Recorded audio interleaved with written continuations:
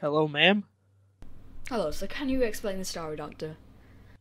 The attack on the bank was not Jack, but it was him at the same time.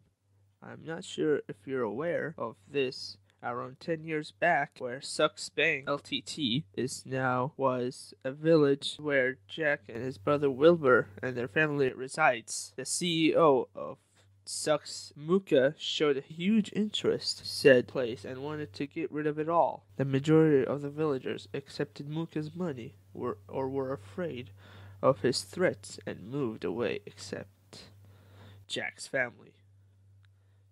Jack's house was caught on fire and burned to the ground.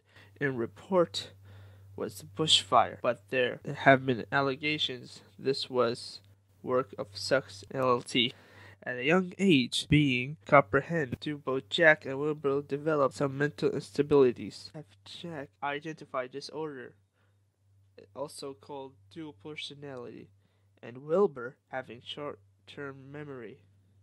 Jack's normal personality is harmless, and his alter ego, Turboid 420, who robbed bank yesterday. That's too bad. Hopefully this information could be used to maybe reduce his punishment.